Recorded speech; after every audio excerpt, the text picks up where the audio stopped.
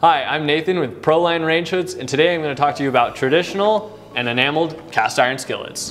One of the main differences is price. While traditional cast iron is going to be a lot cheaper than enameled, if you treat them both properly, they'll last a lifetime. When it comes to seasoning, many traditional pans come pre-seasoned.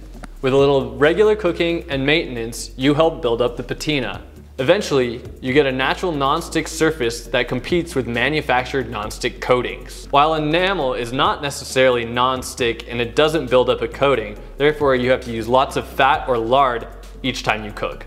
Heating is a little different. Compared to traditional cast iron pans, enamel pans will heat up at a slightly slower pace. That being said, enamel can help with a more even heat distribution, unlike traditional pans, which might have hot spots caused by the nature of iron. Another difference is the use of certain ingredients. Regular cast iron is reactive to acidic ingredients like tomatoes and vinegar. The metal itself will change the color and the flavor of the food.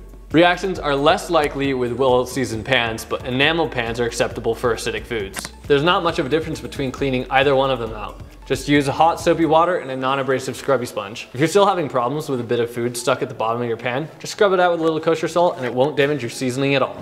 Hopefully you learned a little bit of the difference between regular and enameled cast iron. If you have any more questions, leave it in the comments below, and thanks for watching.